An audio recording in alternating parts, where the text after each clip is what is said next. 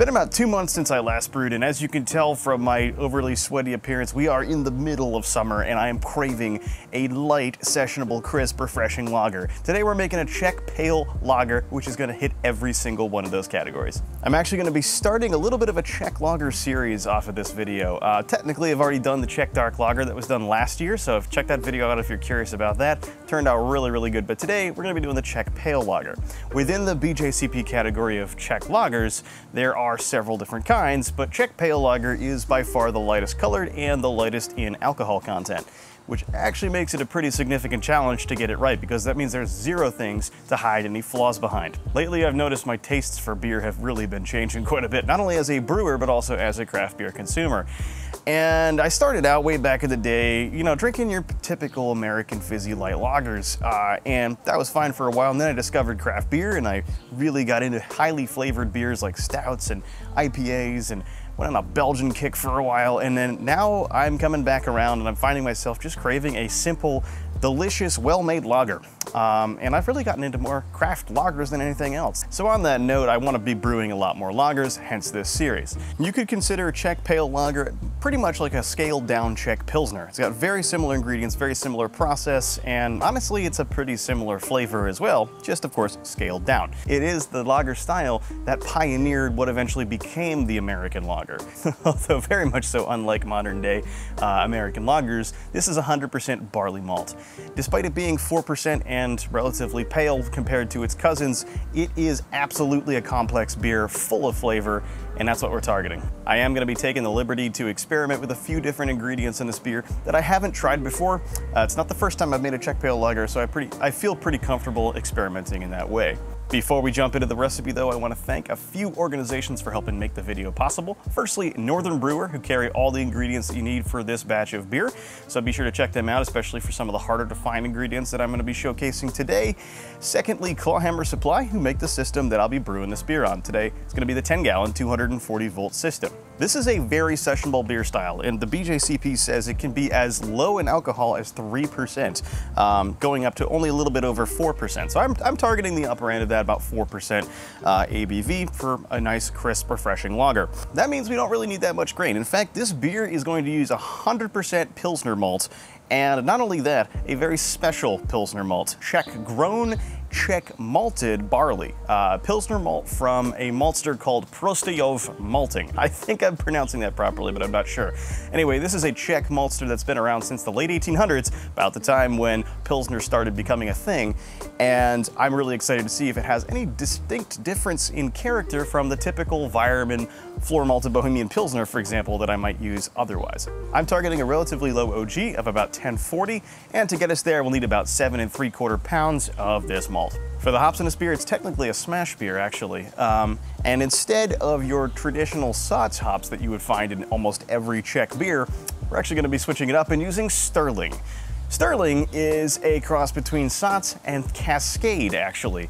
It's got a lot of that CZECH character and flavor, but it's also got a little bit of fruitiness from the Cascade. A little citrus should present itself nicely, I think, in this beer. Despite this being a relatively pale lager, one of the characteristics of Czech lagers is that they are really heavily hopped relative to a lot of their cousins. Sterling has a relatively high alpha acid concentration relative to CZECH, so it's not unsurprising that we're going to be adding a lot less overall hop material, but we're still targeting, you know, that upper end of those style guidelines range. We're going to start out with a first wort hop addition with just ½ an ounce of Sterling going in right after the mash is complete and as we bring it up to a boil. And then we're going to add a 30-minute hop addition with another ½ ounce of Sterling, and then we'll finish it off with 1 ounce of Sterling at 5 minutes. I think that'll get us a really nice amount of flavor and aroma from the Sterling without taking it overboard and still letting those malts shine through. For the water profile in this beer, the typical thing you're going to do with a Czech lager is get as soft of water as possible. What I'm going to be doing is brewing with straight RO water, adding nothing to it. The characteristic of Czech lagers, and one of the things that makes them so special and so good, is the fact that their water is so soft, free of minerals of any kind, and really just brings out the finest in those delicate flavors. There's nothing wrong with cutting your water source with some distilled water, or just using entirely distilled water or RO water, or very, very light spring water might work as well. I've done all of those things in the past.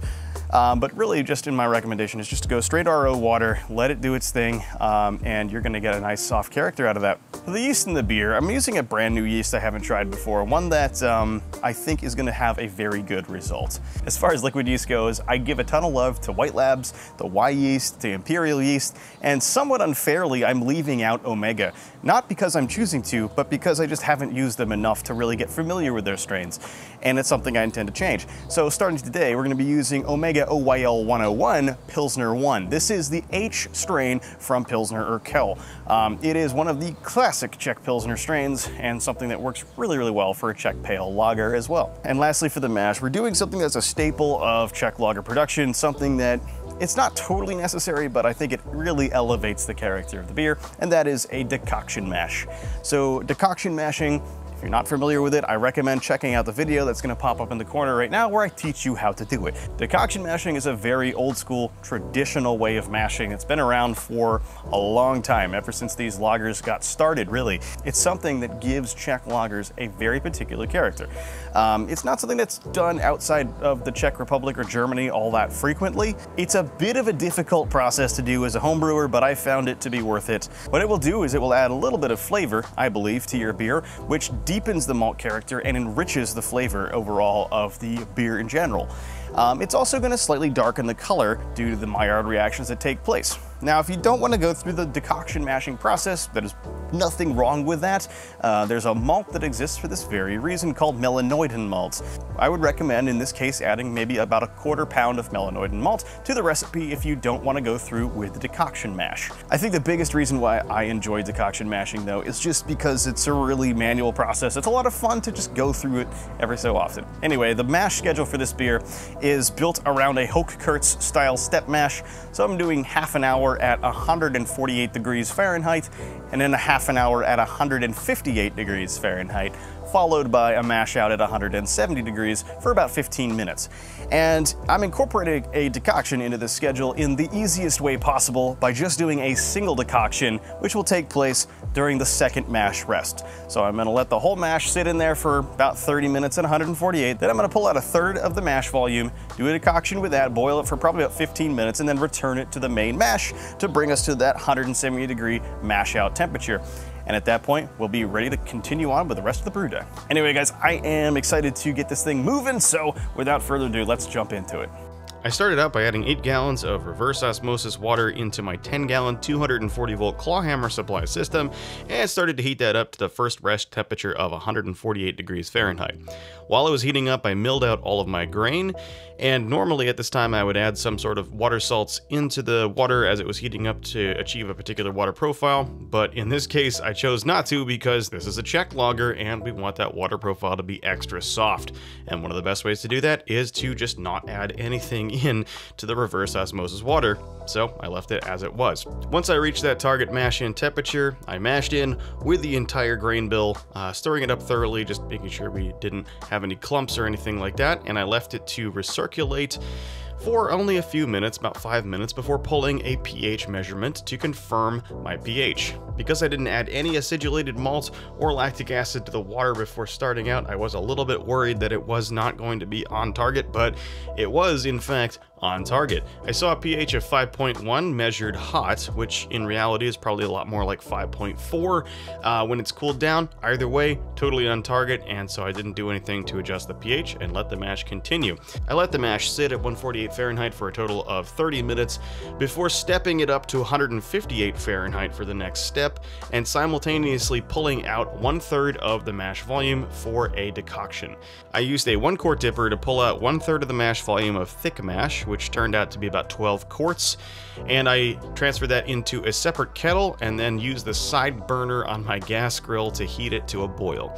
The entire time I was stirring the decoction, scraping it off the bottom of the kettle to prevent scorching and burning, and bringing it to a boil for about 15 minutes before transferring it back into the mash tun itself.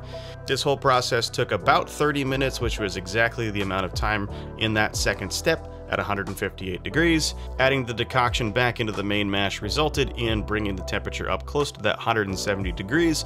Either way, I maintained that for about 15 minutes before removing the grain basket and letting that drain for another 15 minutes. As the grain basket was draining, I set the system to start ramping up to a boil, and at this time I also added in my first wort hops, which was half an ounce of sterling. Once I reached the full boil, I set the timer for 60 minutes. I let the boil continue for 30 minutes before adding in a half an ounce of sterling at the 30-minute mark, letting the boil continue furthermore for another 20 minutes, and at the 10-minute mark I added in a Whirlfloc tablet as well as some yeast nutrients. 5 minutes later, at the 5-minute mark, I added in 1 ounce of sterling. I let the boil continue for 5 more minutes before ending it, and then conducting a quick whirlpool and transferring the wort into my Brewbilt X2. I used the Brewbilt X2 to further chill the wort down to an appropriate pitching temperature of about 50 degrees Fahrenheit. That took a few hours, but once it was complete, I pitched in my yeast starter of Omega OYL 101 Pilsner 1. Once the starter was pitched, I took an original gravity measurement and found it to be exactly on target at 1040, which is perfect. So then I just left it to ferment for the next several days. For the fermentation on this beer, there's a couple different approaches that you can take, but I'll start out by telling you what I'm going to do and then give you the alternatives. So once again, I'm going to be using Omega Yeast Labs Pilsner 1, which is the Pilsner Urquell H strain. I'll be fermenting this one at about 48 degrees Fahrenheit, keeping it kind of on the lower side, I think, to keep this as clean as possible. The Pilsner Urquell strain is not exactly the cleanest lager strain out there, but it is absolutely a classic. It is very much notorious for producing loads of diacetyl. So what we're going to do is, as that primary fermentation is reaching the end, and there's a few gravity points left, I'm going to raise the temperature of the beer up to close to room temperature, actually, and we're going to conduct a diacetyl rest for 3 to 5 days, maybe a bit longer than that, depending on how much diacetyl is in the beer. Technically, Czech lagers are quite permissible to have diacetyl in them. It's not considered a flaw except in large amounts. And it depends on the beer drinker if you like to have the diacetyl note in there. Sometimes it works well, sometimes it doesn't. I'm gonna just play that one by ear. I am gonna throw in some ALDC enzyme at yeast pitch as well to try and keep it under control. I'm thinking in the delicate flavors of a pale lager, it's very easy for the diacetyl to overwhelm everything else. So I really do recommend controlling it as much as possible if you're using this type of yeast. A couple alternative yeasts, if you want to use the same strain, it's also available as Imperial L28 Urquell. I believe it's also available from Wyeast as Wyeast 2001, although that strain's kind of hard to find. I've had a great experience with Wyeast 2278 as well, Czech Pils. This is not the same strain from Pilsner Urquell, but it still is from Pilsner Urquell. As far as White Labs goes, I'd recommend White Labs 800 or 802, both excellent strains for this one.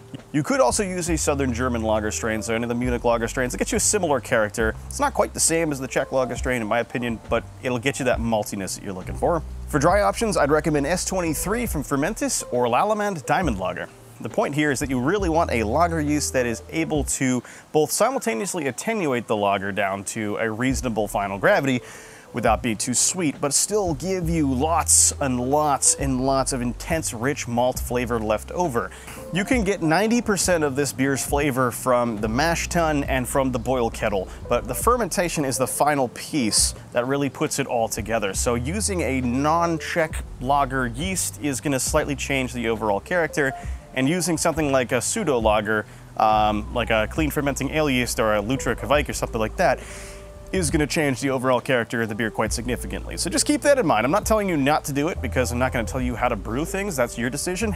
But it's my recommendation that you don't use that and go for a proper lager strain instead. The final ingredient for this beer, of course, is the lagering time. Using finings, you can get the appearance you need, and you can get most of the mouthfeel that you need, but there is really no substitute for long-term cold storage. I like to do this in the keg. There's no need to tie up a fermenter to lager with unless you really want to. But really, that beer is gonna clean itself up whether it's in the fermenter or in the keg, as long as you're leaving it at, honestly, serving temperatures works fine as well. And that's what usually I end up doing, is I end up kegging these beers when they're finished fermentation and when they're ready, and letting them naturally clarify in the keg by just leaving it in the back of my kegerator for a long time. When that beer has been sitting in the keg for a month, it is a very different experience than when it's been just freshly tapped. If you enjoy Keller beers, nothing wrong with doing it a little bit early, but for me, I found I really just enjoy having that beer after it's sat for a long time. Again, I'm not going to tell you exactly how to do everything. This is just a recommendation, but in my experience, and I've made quite a few of these lagers, it is really well worth it to let it sit. This is also a beer you can pressure ferment. I've actually made really good Czech Pilsners before under pressure. It's absolutely something that works out well. Just keep in mind, pressure fermentation, when taken a little far, is going to significantly stress out the yeast and cause a lot of sulfur character, specifically in lagers, to develop. I'd recommend keeping the pressure on this one probably no higher than 10 psi to really keep that under control and let the yeast do its thing without being stressed out. By pressure fermenting, you'll keep the esters under control, which is a good thing because nobody wants banana flavor in their lager. But it will potentially kick out some of that extra sulfur character. So as long as you're keeping that in mind, pressure fermentation is absolutely a fine way to do this. So just to recap, what I will be doing for this beer is fermenting it for about 2 weeks at about 48 degrees Fahrenheit. Lager fermentations are much slower than ales, and so this is going to take a little bit longer. Once that 2 weeks is up and we're close to the end of fermentation, I'll go ahead and raise it up to about 65 degrees for a diacetyl rest. We'll leave it there for 3 to 5 days. We'll do a forced diacetyl test to make sure the beer isn't presenting like an absurd amount of diacetyl. Once I keg it, I'll just leave it in the keg and let it naturally clarify and lager itself in the back of my kegerator until it's ready, which could be anywhere from like 2 to 6 weeks. Depending on how it wants to go. But either way, I'm excited for this beer. It's just something I've been craving, and I miss making Czech lagers. So it'll be really fun to see this when it's ready. So I'll catch you guys in several weeks. Till then, cheers. Fermentation for this beer went very well overall. It actually completed its fermentation within about 10 days, hitting a relatively dry, but still within range final gravity of 1008, making it a 4.2% beer, which is exactly what I had planned and targeted, which is awesome. Once the fermentation was complete, I went ahead and I transferred into a keg, and I put it in the back of my kegerator to lager at just about serving temperature. Turned out that 3 weeks was just about the right amount of time to get this beer to drop out and be ready to serve. And because this is a Czech lager and I wanted to have a little extra fun with it, I hooked up my Czech side pull Lucre faucet for serving this one.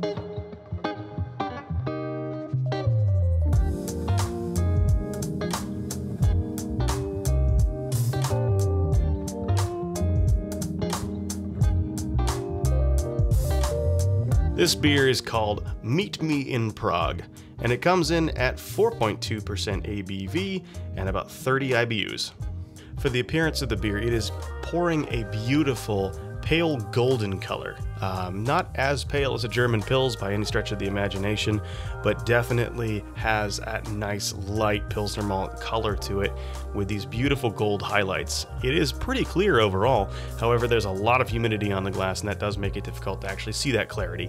Serving it out of the side pull faucet delivers an incredible, dense, rich, wet, white foam head that is just absolutely beautiful to look at and sticks around forever.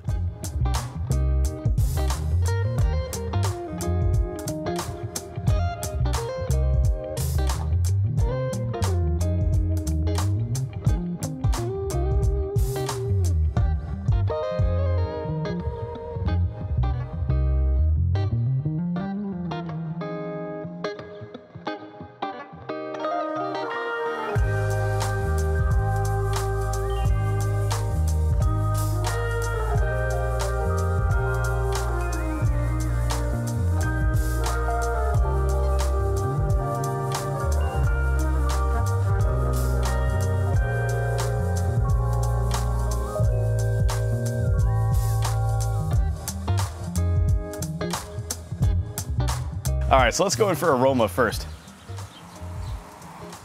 Overall, and this might be a function of the glass, the aroma on this one's not particularly strong. I'm getting mostly notes of bready malt character. Overall, a little bit of an herbal spice in there, but really not too much else. There's no sulfur and there's no diacetyl coming off of the aroma. It just smells very refreshing. It smells like it's gonna be a nice, tasty pale lager. But now, let's go in for mouthfeel.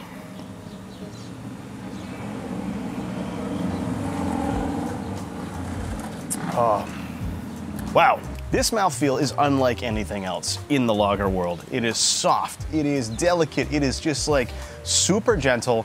Everything is a rounded character. There's no sharpness, there's no crispiness, in fact, and it's actually supposed to be that way, because what it does is it presents all the flavors of this beer in a much more delicate way than, say, like a crispy German Pils, which should have those edges, and it should be sharp. This is not that case. This is a very different beer entirely. Despite being super soft and easy and drinkable, it's actually pretty highly carbonated. One thing that's nice about that Lucre faucet, though, is that it knocks out a lot of that carbonation in the process of pouring the beer. So that's what gives you that delicious, amazing, dense, fluffy head on that thing. But it also changes the mouthfeel slightly to bring more of that smooth character to the forefront and to really emphasize the delicate flavors, especially with the hops, that this beer really can bring to the forefront. But now, let's talk about those flavors specifically.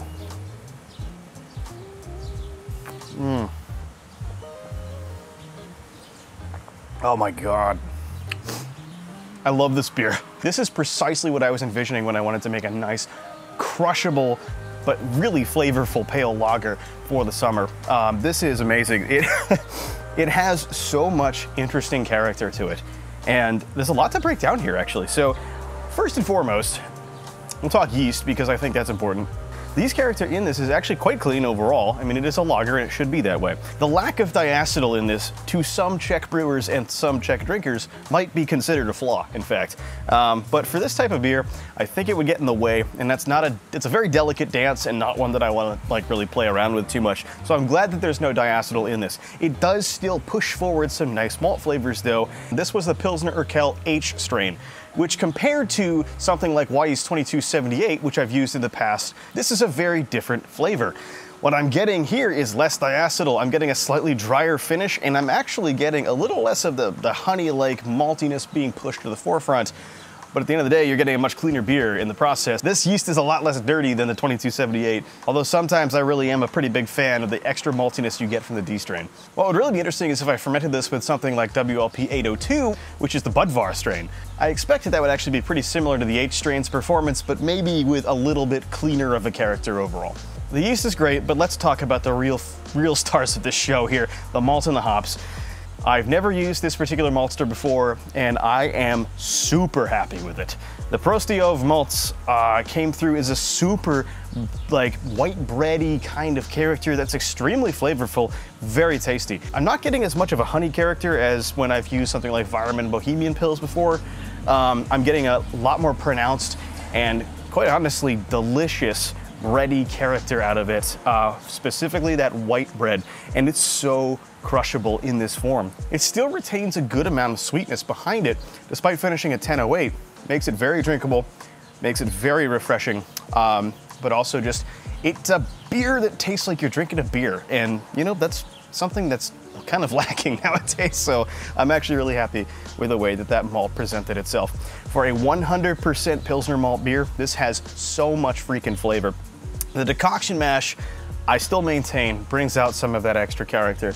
I wouldn't necessarily say, though, that it's an enormous impact, don't get me wrong, but it's still a lot of fun to do. A little more intense of a malt character, a little bit richer, maybe a little bit of bread crust, maybe something like that. If I didn't tell you I did a decoction mash in this thing, you wouldn't be tasting it. So it's not a huge impact, and again, just toss a little melanoid malt in there if you want to do something like that without the extra effort, but something about the decoction just makes me more just tied to the beer. It just makes it taste better because I put more work into it, and it's just extra fun for me, really. And not everyone agrees with that. That's okay. It's your beer, brew it the way you want to. This is mine, I brew it the way I want to. But really one of the most fascinating parts about this particular beer is the hop character. So Sterling is a hop that I have not really used on the end of the boil before. I've used it at the beginning of the boil as a bittering hop. It's a great bittering hop, but I've never really used it at the end, and I thought maybe a blend of the Saaz and the Cascade character would come out really, really cool, and it did. Out of the two hops that it has lineage with, I really would say it shares the most similarity with Saaz, and I'm getting more Saaz character than Cascade overall. It does just have that extra punch though, which is really fun. It's got this really nice herbal black pepper note that really plays super well with the yeast and with the malts in this, and it has this really nice lemony character, a little bit of that spiciness that you get from Saaz. It's awesome. But on top of that, you do get the little grapefruit. You get that little Cascade note, and It is super refreshing. It's not fruity by any means, but there is a citrus character in there that's not just the lemon from CZECH. Once again, it is full on summer. It is hot as hell outside, and this is an absolute thirst quenching beer. It is perfect for this occasion. It's perfect for this kind of weather. It makes me feel refreshed. It is exactly what I wanted out of this beer. And to kick off a series of Czech lager videos, this is something I'm very happy to have. It is really hard for me to find flaws with this beer, but when I'm really getting down to it and I'm nitpicking as hard as I possibly can, there is one thing about this beer. I'm getting a little bit of a phenolic character coming out of this one. It's so hard to pick up, but when this thing warms up a little bit and it's been out for a little while, you're getting a small hint of a little bit of like a rubbery character. And that is a lager phenol, and that's not a desirable character. It's not there in any sort of offensive quantity. It's not really something you notice until you've really just had a lot of this beer. And at the end of the day, I don't actually hate it overall. It doesn't detract too much from things, but it is a flaw. As to the origin of that flavor, it's either I fermented it too cold, which I doubt because these yeasts really do perform very well at that temperature. It's probably that I didn't let it sit on the yeast long enough to really clean things up. So I wouldn't really change any ingredients there. I would just give it a little bit more time to condition on the yeast and help that yeast clean up its additional flavors that it creates during the process of fermentation. But otherwise, it's really a great beer and I'm really happy with it. Anyway, guys, I really hope you enjoyed this video. I am super stoked to be back. It's gonna be a while before I get back on the content train, but I've got plenty of great stuff brewing. I've got plenty of great stuff planned for the rest of the summer and into the fall. A lot more lagers like this one actually are coming down the pipeline. So I'm excited to get brewing some more stuff and sharing it all with you. If you found this video useful at all, please just do me a favor, hit that like button and subscribe if you haven't already. This just helps my channel become a little bit more visible to the rest of YouTube and discoverable by other home brewers out there. So if you liked it, odds are somebody else will too.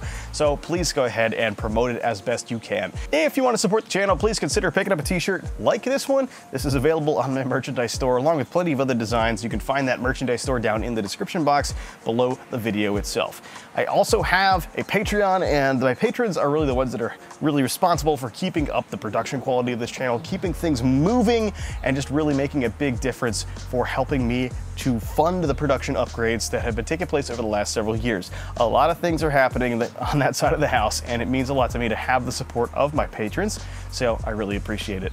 If Patreon is not your thing though, I also have channel memberships and there's the super thanks button. Those things also help out quite a bit, just in a different way. And then of course I have an Amazon store as well, which is also available down in the description box.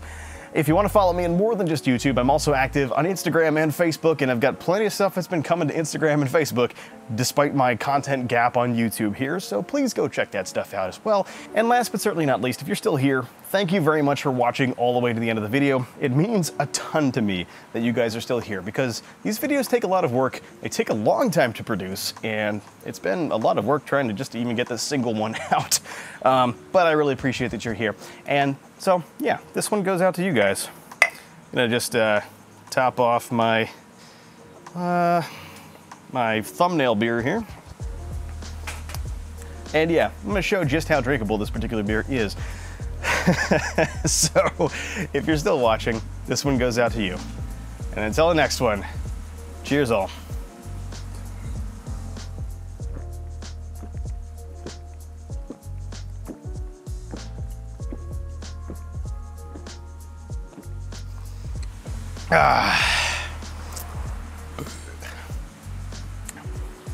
Just good, man.